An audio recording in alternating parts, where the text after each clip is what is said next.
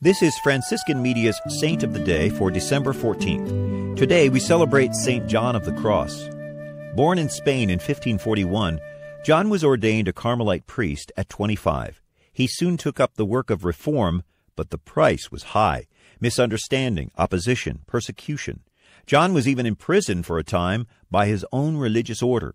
Its leaders opposed his determination to observe and promote the primitive Carmelite rule, which emphasized austerity, poverty, and discipline.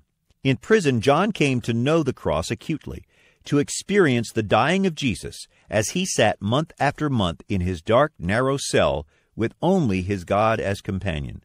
But John also came to life in prison, spending hours uttering poetry. In the darkness of the dungeon, the mystic poet in John of the Cross flowered and was captured in his Spiritual Canticle.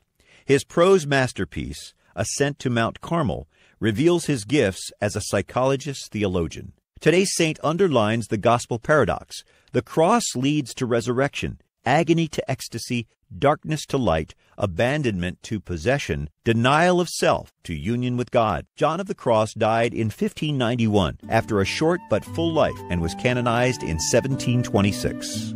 The new Saint of the Day app is available now for your smartphone or tablet. From Franciscan Media, this has been Saint of the Day.